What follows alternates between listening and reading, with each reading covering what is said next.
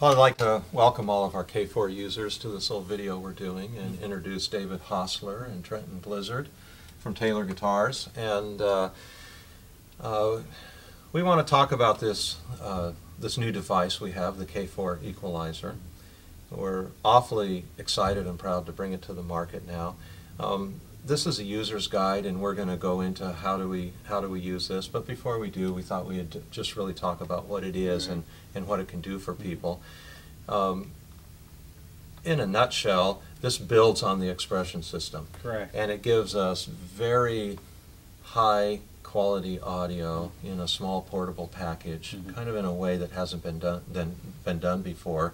And by that, we really are talking about portability and price point. At $895, we're bringing a piece of gear to the market that has the same features and components that we've normally spent $1,500, $2,000, $3,000 for.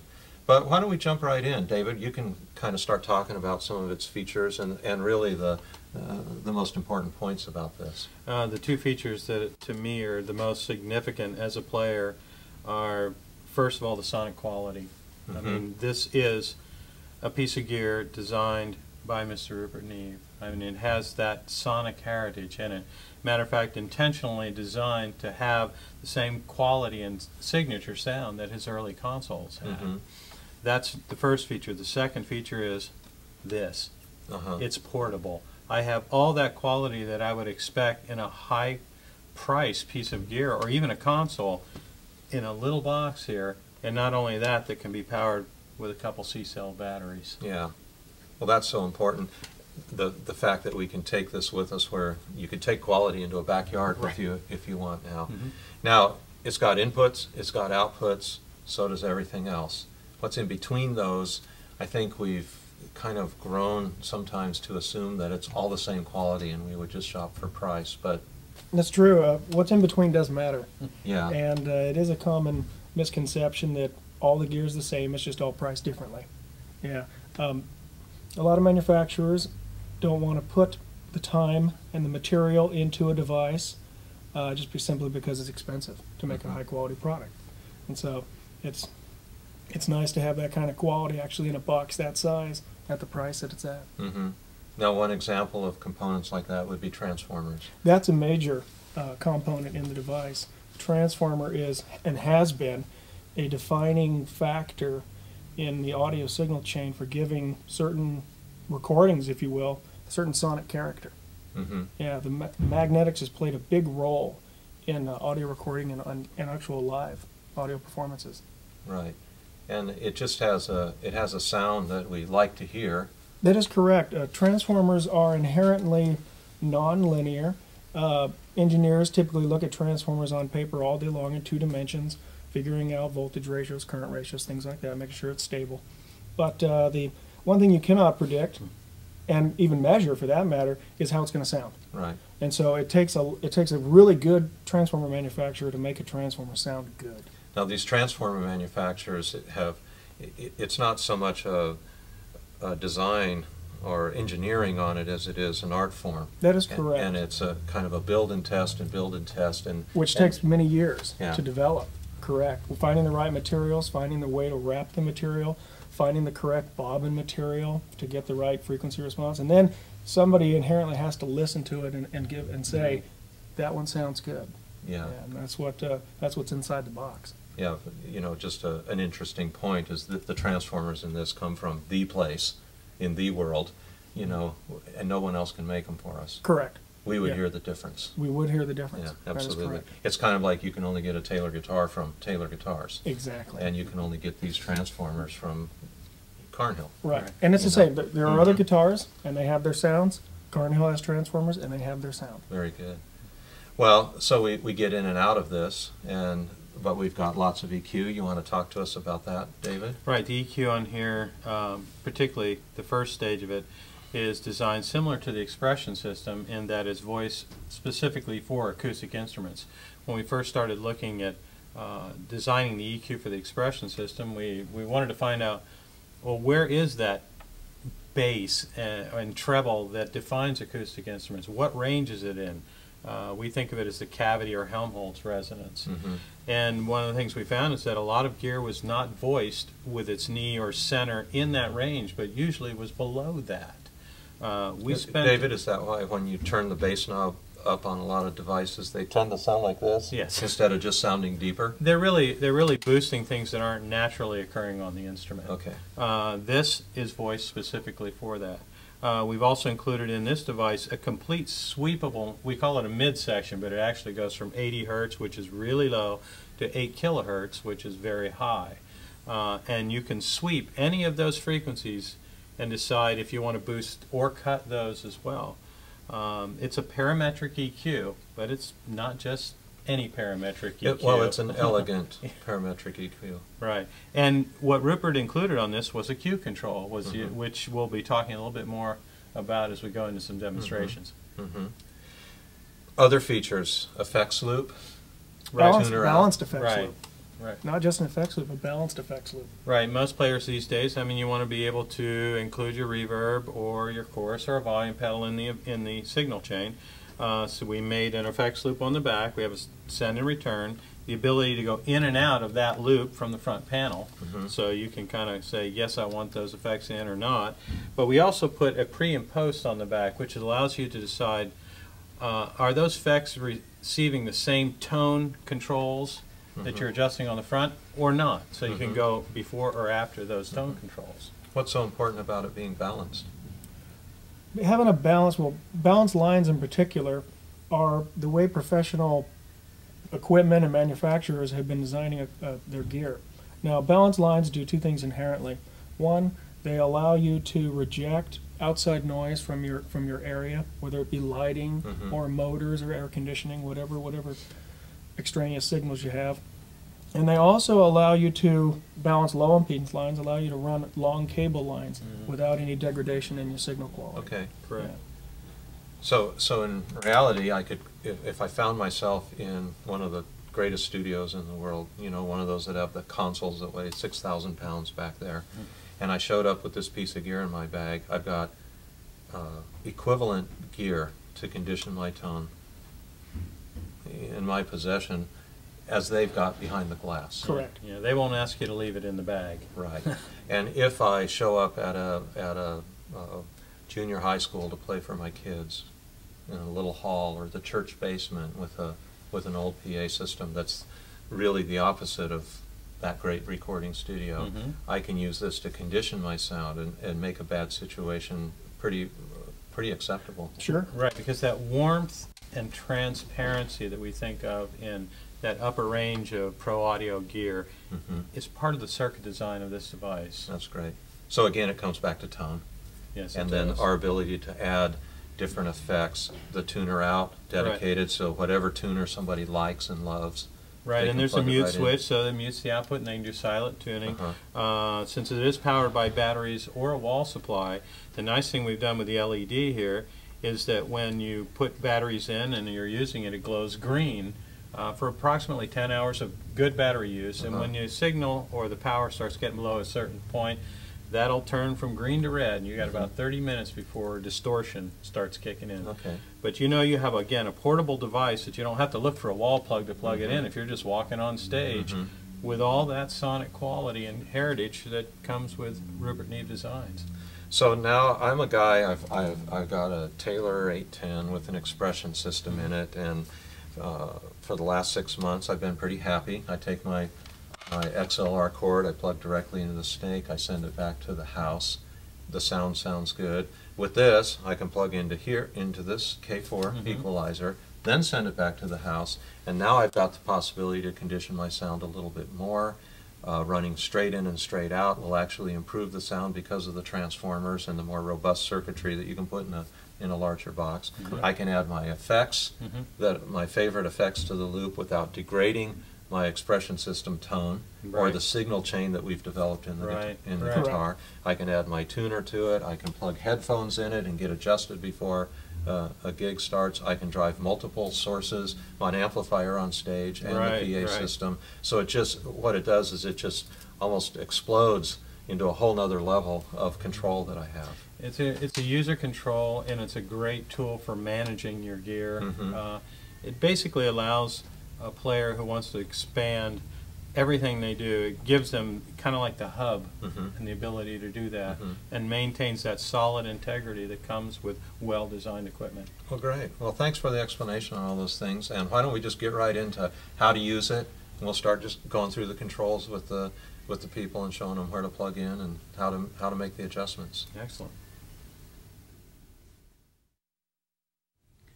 In this section, we're going to take a quick tour of the front and back panels of the K4 and look at some of the functions and features. The K4 was designed to be easy to use and easy to understand. Looking at the front panel, the first button on the left is the phase button. Now, the normal selection for this button would be in the out position.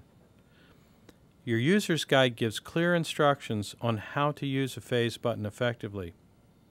The first two knobs you see to the right of the phase button are the low EQ and the high EQ control.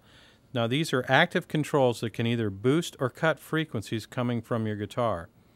When they're in their center detemp position, they're effectively out of the circuit, and you do get a true flat response. You want to think of these controls, the low and the high, as your primary EQ circuit for the K4. The center section of the K4 is the mid-frequency section. Now, there are three knobs clustered around a center button. On the upper right-hand side, you see the frequency select control. Now, this select can choose frequencies from 80 Hz to 800 Hz with the button in the center in the out position. When you push the button in, or the times 10 button, that becomes a multiplier, and the frequency select then goes from 800 Hz to 8 kHz. To the left of that is the shape control. Now, what this shape control, or the Q, does is decides on what shape the frequency select will have. To the far left, or counterclockwise, it'll cover a wide range of frequencies, and completely turned clockwise, it'll cover a narrow band of frequencies. Now, below that is the level control, which allows you to boost or cut the frequencies that you've chosen using the frequency select and the shape control. The volume control controls the output of the K4. To the right of the volume control is a mute button. Pushing the mute button in will mute the output section of the K4, allowing you to tune discreetly. Back to the left of the volume control is a loop button.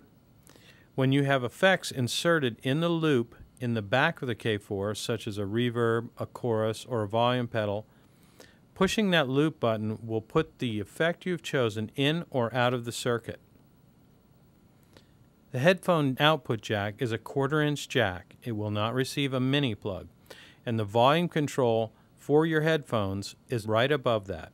Turning that volume control will not affect the overall output of the K4. The power on button for the K4 is on the far right. Now, to the right of that is an LED that glows either green or red. The K4 is designed first to be run on the power supplied through the wall adapter, but it can be run on 2 C-cell batteries. If it's run on batteries, the LED will glow green as long as there's enough power to give good signal. Once that power has dropped below a certain level, that LED will go from green to red, indicating that you have approximately 30 minutes of playing time before you need to replace your batteries.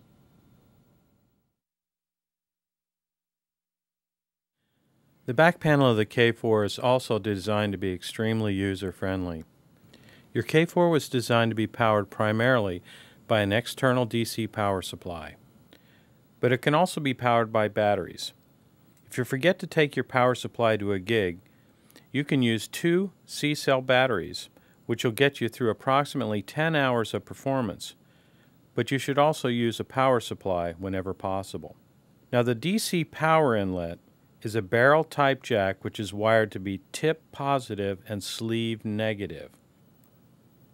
The input section of the K4 will accept a wide range of signals and levels.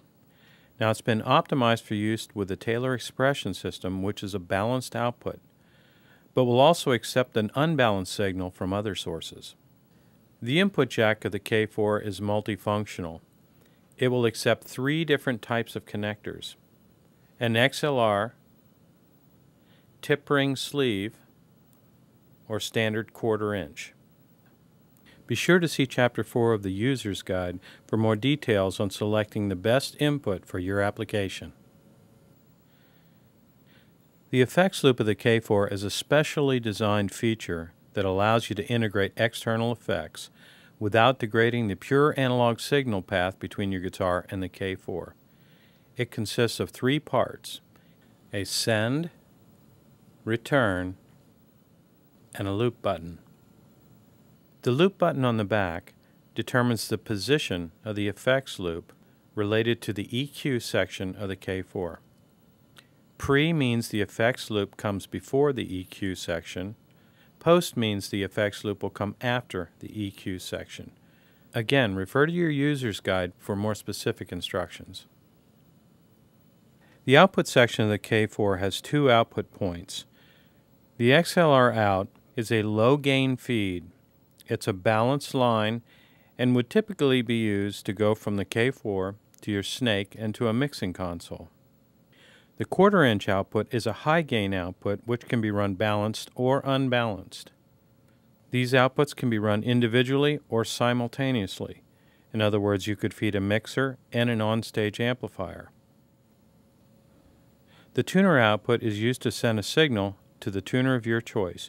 Again, pressing the mute switch on the front panel will allow you to mute the outputs and to tune discreetly. The ground lift switch is a 3-position switch which can help you eliminate potential ground conflicts that result in ground loop noise. The normal operating setting for the ground lift switch is in the none position.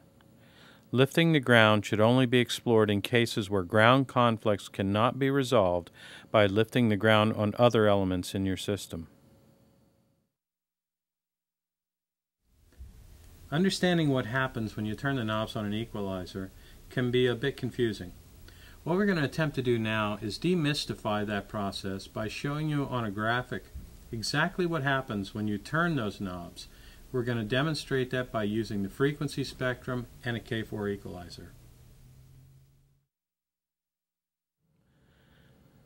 The low EQ on the K4 equalizer is voiced specifically for acoustic instruments. When you turn up the gain control, the frequency curve looks like this. The knee is around 125 Hz. Now when you roll back past the center detent on the knob in the opposite direction, the frequency curve looks the same, only now you're subtracting those frequencies, and this is what it looks like.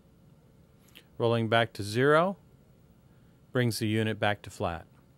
The high EQ can also be raised and produces this shape of a curve, affecting the notes or the harmonics in this range. When you turn the high EQ back past the center detent and turn the gain down, the curve looks similar, only now you're subtracting those frequencies. Bringing it back to 0 brings the unit back to flat. The mid EQ section consists of 3 knobs: a frequency select knob, a Q or shape, ×10 multiplier, it's a button that pushes in and out, and a gain control. At this point, the frequency select is around 80 Hz. When we turn up the gain control, the shape of the curve is different than what we saw on the low EQ. And we'll go ahead and overlay the shape of the low EQ curve so you can see that they're different and they're actually affecting different frequencies. So what we see is a curve around 80 Hz at its center with a different shape. We can now take that shape and we can decide where we want to place it by rolling the frequency select knob. Now you can see the different frequencies are being selected and are going to be affected when you're playing. We've rolled it all the way clockwise and we're at 800 Hz now. By pushing in the ×10 multiplier, that mountain will now move to 8 kHz. You can now roll backwards and select different frequencies above 1 kHz. This is a good illustration of how a parametric EQ works and how frequencies are selected and controlled. Now, by turning the Q, we can decide the shape of that. Turning it clockwise, you'll notice it gets narrower until ultimately we have a very tight notch, which at this point is boosted. We can also go back past the center detent, and we can cut those frequencies as well and determine where they are in the frequency range. The Q feature is a really powerful control. It allows you to decide what notes or harmonics are affected, boost, or cut. Now, by lifting the ×10 button, we've just moved that curve back down to 80 Hertz. And just like we did with the wide EQ, we can roll a narrow Q up or down the frequency range. And of course, we could add these frequencies or subtract them.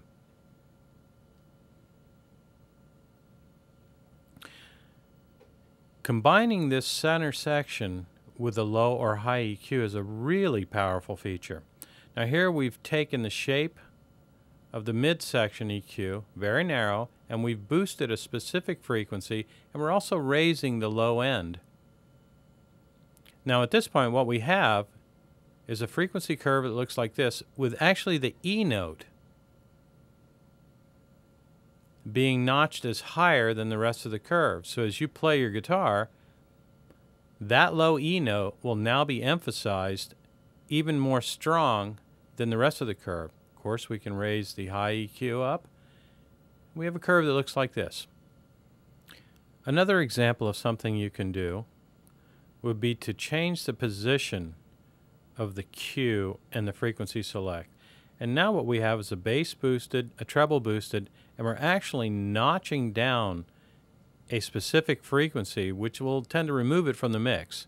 This frequency that we've just notched out with a very tight Q is 265 Hertz. And this is what the curve would look like. Turning all the knobs back to 0 brings the whole unit back to flat.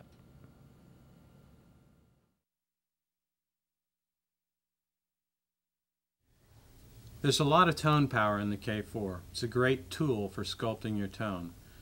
But it's also a problem solver as well. In a lot of live environments you may encounter feedback or other undesirable tones.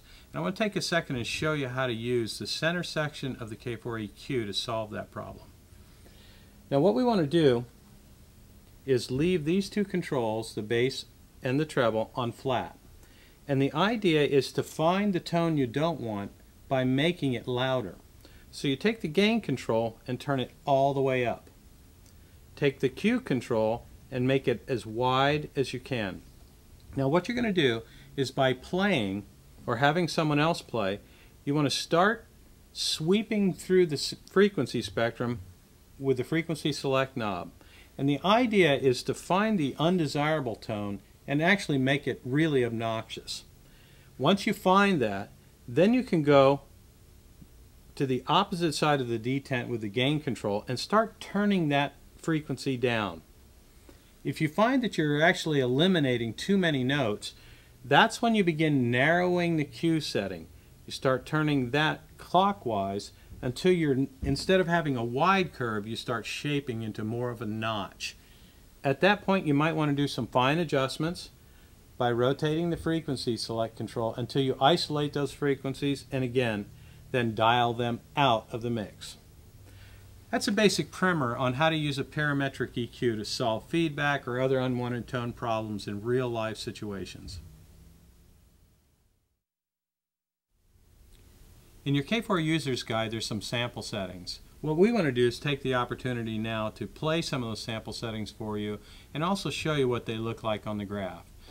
The first thing I'm going to do, though, is just play with everything flat. The controls are set flat on the guitar, and the controls are set flat on the K4 unit to give you a reference point to listen to.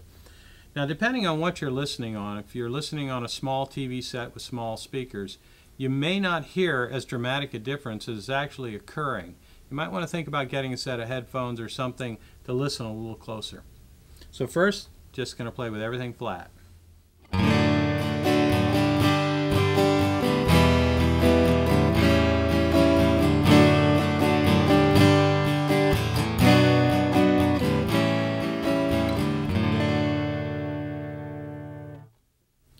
Now I'm going to go ahead and turn to the first sample setting in the user's guide to let you hear what that sounds like. What that is the low EQ is boosted slightly, the treble is boosted slightly, the mid section is at 80 Hertz with a fairly narrow Q, and we've boosted that up as well. And now I'm going to play the same line using that EQ setting.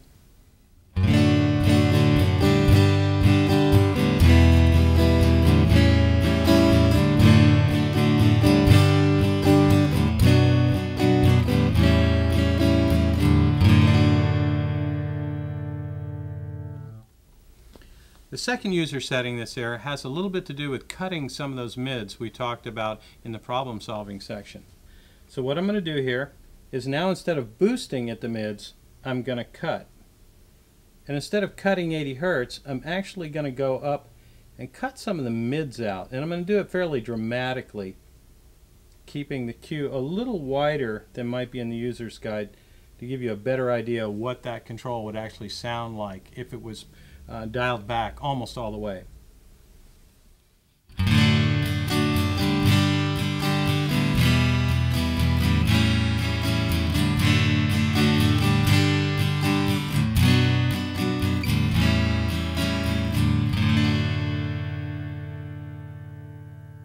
Now, for sake of reference, I'm going to take everything back to flat and strum the passage again.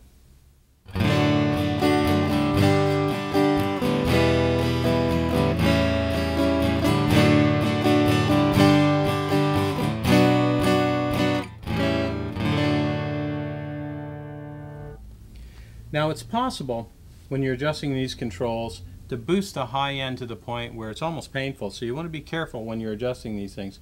But again, by pushing in the ×10 button and rotating the frequency select all the way up to the 8 kilohertz range and a fairly tight Q, we're going to go to the third setting in the book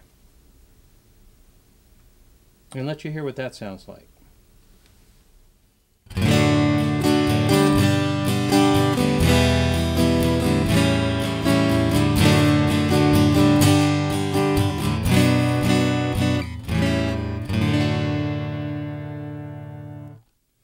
As you can see, there is a lot of power with the K4. It's not hard to master.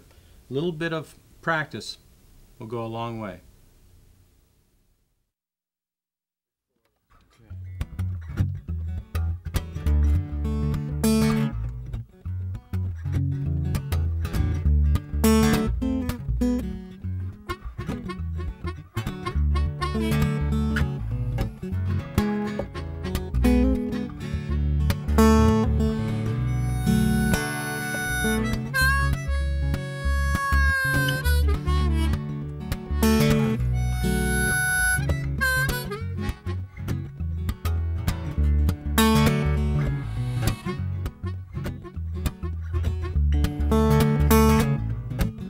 One of them evenings, the sky is turning red. Black crows are flying all around my head. Outside my window, that Santa Ana blows. Headed out of the Southland, down to Mexico. It's one of those evenings. We're taking the long way home. Just one of those evenings. Taking the long way home.